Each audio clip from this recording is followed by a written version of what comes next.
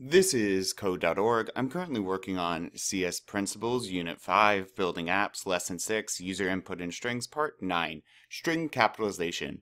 If you want to change the capitalization of a string, you can do so with two new functions. This is straight up JavaScript. Functions, right? Dot to uppercase and dot to lowercase. Note that the syntax is similar to console.log.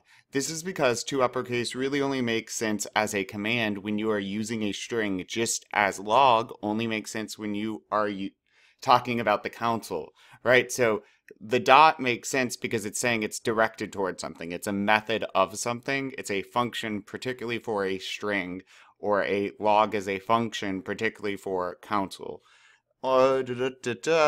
So this function evaluates to a new string. It returns a new string. It creates a new string in which all characters have been made uppercase or lowercase. All of them, not just one. If you want to update a value in the original variable, you can do so explicitly, as in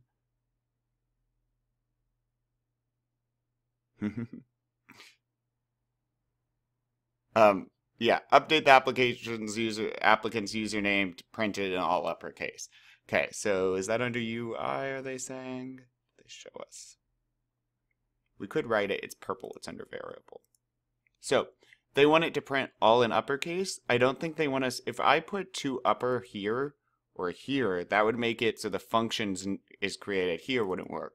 I could put it over here, but that would mean our variable is then uppercase. We save their name as uppercase, right? So I'm going to use to upper down here where I use my variable, because I don't want to save my variable uppercase. I just want it to show up as uppercase in this string.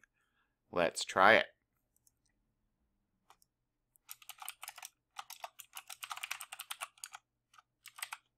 Submit.